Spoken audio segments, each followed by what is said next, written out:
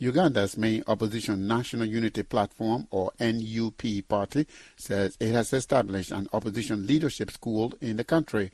This will be the first of its kind in Uganda. Party leader Kyagulanyi, also known as Bobby Wine, says the school will teach various political and socio-economic subjects to party members and other interested Ugandans. He tells me the more the citizens are educated about the political process, the more they can contribute to the development. Thank you very much, James. We recognize that in Uganda there's a deficit of leadership. The military dictatorship that took over the country 38 years ago made sure that they destroy any kind of civic engagement. Political education was abolished in schools, and even the history of Uganda has now been altered. So we saw it imperative for us to establish a leadership school where we can prepare leaders and empower them with the knowledge and appreciation of the dynamics that have shaped the political history of Uganda. So what will you be teaching? Well, we are going to be teaching leadership skills, communication skills, policy, and all that. But most importantly, we want to simplify what we learned in higher institutions of learning for the common people. Majority of our people are ghetto people. They lack the formal education, but they appreciate the leadership deficit in their country. We want to transform the education that we got from universities as big as Harvard to a normal layperson's understanding, an ordinary human understanding. Honorable, do you think the topic of corruption will be one of the subjects? Definitely, corruption has been a cancer that has ravaged our country, and we have to teach our people about it, how to resist it. First of all, we want to open their minds to the extent that corruption can damage a country, but also to empower them with alternative ideas to fight corruption.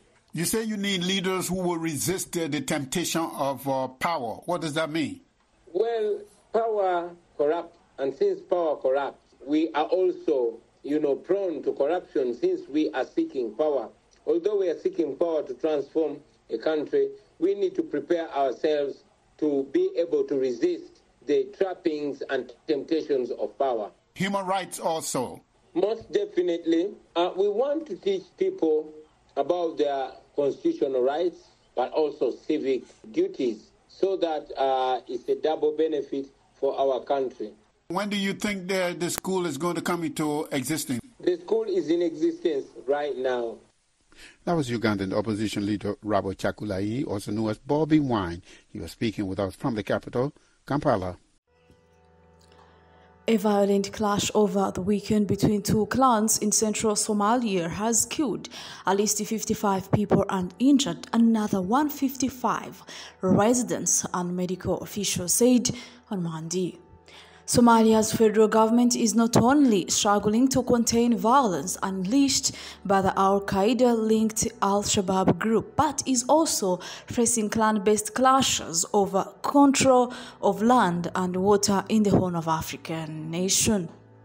The fighting between the Dil and Malihan clans, which used to jointly fight Al-Shabaab years ago, erupted on Saturday in Abdudwak and Hirale towns in Galmudug region over grazing land and watering points, said Falah Nul, a clan elder and resident of Hirale. Government forces came late. Unfortunately, 55 people died. This includes both clans, he told Reuters. It was easy to stop, but it didn't happen. The situation got out of hand and spread like a wildfire. Senior Galmudug officials did not immediately respond to Reuters' request for comments on the incident. Personnel from hospitals in Hirale, Abuak and two other adjacent towns confirmed to Reuters they had attended to 115 people who were wounded in the fighting. Those who died were buried immediately, residents said. The fighting subsided following the arrival of federal government soldiers, residents said. There is a ceasefire, but the mood is not good. A permanent ceasefire is needed. Sadia Hussein, a mother of 4, told Reuters from Abdulwak.